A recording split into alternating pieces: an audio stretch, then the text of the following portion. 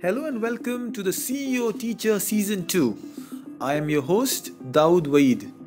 And this time I'm traveling and I thought I must tell you something about the travels I do. You see, my best travels aren't the ones I do for work or even the spiritual ones.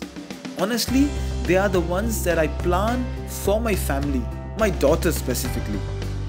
But then, it's not just a travel for me. I plan, brood over it. I think, contemplate, look at the options, visit places, check on the reviews. And believe me, I keep telling my wife that after a travel I would probably need another one because I've overspent thinking and planning this vacation than anything I've done before. But what is the result? I'll tell you one testimonial and that will be enough for you to understand the result. We had been to South India and I asked my daughter, how was the Cochin trip? And she said, Abba, the time we were speeding on the highway and we saw the coconut fellow and we stopped by and had that coconut, I think that was the best time I enjoyed my vacation. And I was surprised, amused rather, of all the hotels we had, the amazing lounges, the access to the best restaurant, the Wonderla amusement park we went to. And all she felt was that coconut vendor by the roadside. But that is exactly what gave me an insight. It's the moments you remember, not the entire week and experiences. This is what we are unable to create in our organizations, in our school. And as a CEO, teacher, mentor and coach, I feel I must highlight and ask you and urge you, what are your moments in your classroom? If a student were to finish the entire year in your, let's say, grade 6, how would the student remember the experience of you teaching grade 6? Is it going to be just few theories and workshops and lessons and assessment? Or there would be some amazing things you created they would remember? I'll give you an example.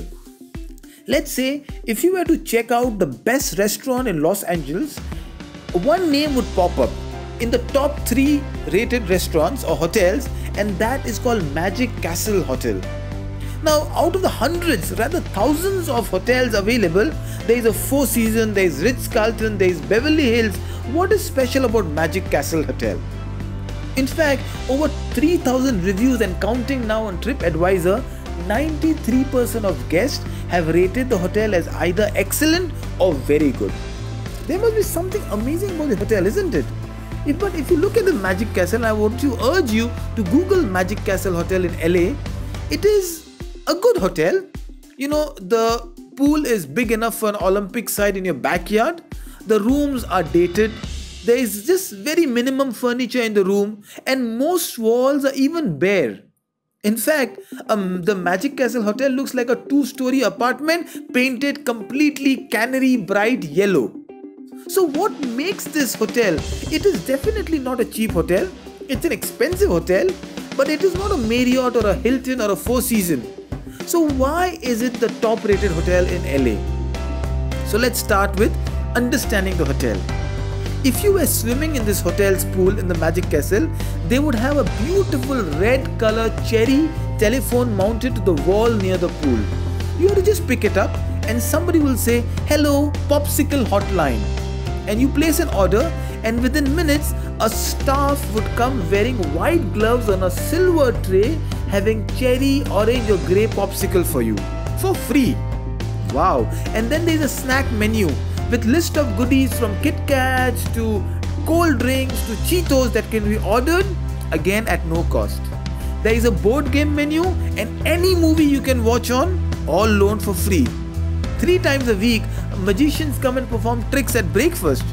And did I also mention that there is unlimited loads of laundry for free washing and clothes are returned the very same day, wrapped up in butcher paper, tied up with some twine and a sprig of lavender. It is more pomp and ceremonious than the doctor would give you your own daughter when she is born. Wow. You see, the guest reviews in Magic Castle are just magnanimous. Why is that?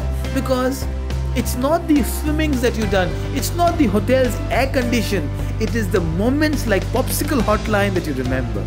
You may have visited big hotels, Le Méridien perhaps, But then you can't come and boast about it. That would be like an arrogant basher who says, look, I paid $500 for one night at Le Méridien. But you can always come and say, you know what, this hotel in LA where they give you free popsicle and they do the laundries, which is really amazing. I think I would love to spend my entire life in the hotel if I were that kind of millionaire. That's a meaningful experience that we all have to create. You see, sometimes we are not very good at creating such moments for our children. Imagine a teacher, and that's what I would love to do. You are a CEO teacher, so you are planning your history curriculum for the semester. And every period looks roughly the same. So all you're doing is flipping units after unit. There is no celebration for a unit closure. There is no celebration for a unit introduction. Speaking of history, I was doing World War II with my 6th graders just last week. And what did I do? Oh well, I dressed up and I had to borrow the khakis from my friends. I didn't have the military uniform. Then I borrowed my wife's black paint or whatever the women put on their faces. I'm very sorry with that cosmetic part, but I put myself in a camouflage uniform adorned with a hat or a cap, and then I went down with a gun in my hand. Good, nobody took my photograph, and I had a PowerPoint with all the best of the sounds and bombing, the allies and the Axis, and every child in the class was asked to bring few guns. We made some bombs, and then we said we'll recreate history. It's like the new movie that you have, what is the Man in the High Castle? I said even the Axis, the Germans, the Nazis can win if you don't play well in this particular classroom battle. Boy, was that a memorable moment? I didn't have to memorize all the Axis and allies. Today, my students can tell you what a Europe map during World War II looks like. And I'm not boasting about it. I'm feeling so proud and privileged to be able to take a class like that. That is what I'm asking you.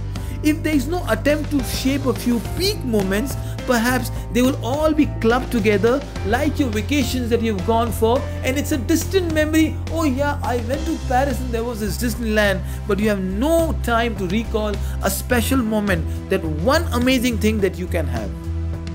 So what makes a moment memorable and meaningful? Well, it could be short, as in a month in your lifetime. Or it could be a minute in the context of a customer center. It could be that little smile, but that moment, it defines you, your classrooms, your organizations. So I leave you with two different small points, what and how to make a moment beautiful. The first word is called insightful. You know, sit down before you plan a lesson and say, how do I make my class a little more insightful, a little more deep? Can I connect it with some real world crisis? It could be talking about Japan and the tsunamis. It could be talking about environment, and I took them through the whale hunting classes, the story of Yunus, Jonah, and then we said these are the Moby Dick, the whales that we are hunting in Norway and Japan. And that was a moment they understood what harpoon can do. And then the moments have to be shared. You know, it's not fun to sing. You are not a bathroom singer. It is something that you enjoy. You know, why do we have birthday celebrations and parties? Because it is the joy right together. It's no fun to go all alone. It's fun to have together. So what are your connections? So it could be wedding, graduation, baptism, vacation, you know, speeches, sporting events. It's the shared memories that become moments. So I leave you with these two things. Make your classes, make your lessons, make your speeches insightful, and have a shared moment to celebrate. Until then, as always, your host looks forward to your feedback, criticism, brickbat and bouquet for your CEO teacher. Good night and bye-bye.